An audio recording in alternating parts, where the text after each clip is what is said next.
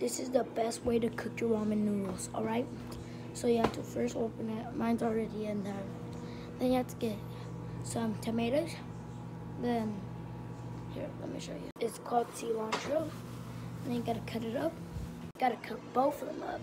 Then you gotta get the tahini and Valentina on there.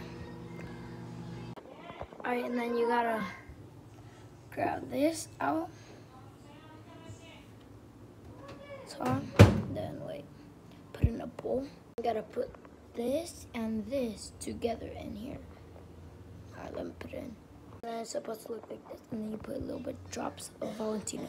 Then you're supposed to have your drops around. I'm gonna pour some tahini. Enjoy your meal.